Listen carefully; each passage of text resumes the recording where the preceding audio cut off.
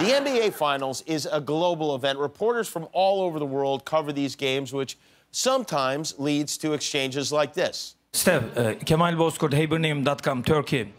I hope you'll be this time final MVP, but if you will not be, are you going to be upset or you'll be still happy? That's a reporter from the popular Turkish game show Upset or Be Still Happy. I love this sort of thing.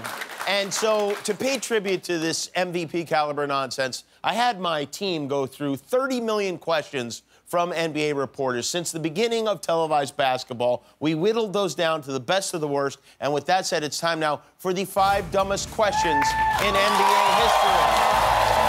Number 5. Did you guys lose this game, or did the Jazz win this one? What? Number 4. Last year at this time, it was the debut of the beard. Sticking with it. Obviously. Number 3. Shaq, let's just say that a snake bit your mom right up here, right in the chest area. Would you be willing to suck the venom out to win the title? No, but I will with your wife. Number 2. When Steph Curry gets hot like he did, what more could you guys do to stop him?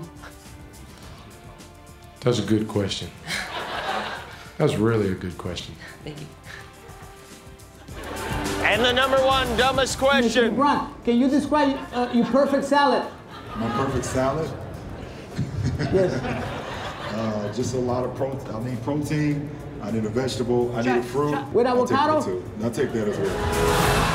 Wow, congratulations, Guillermo. You're numero uno once again.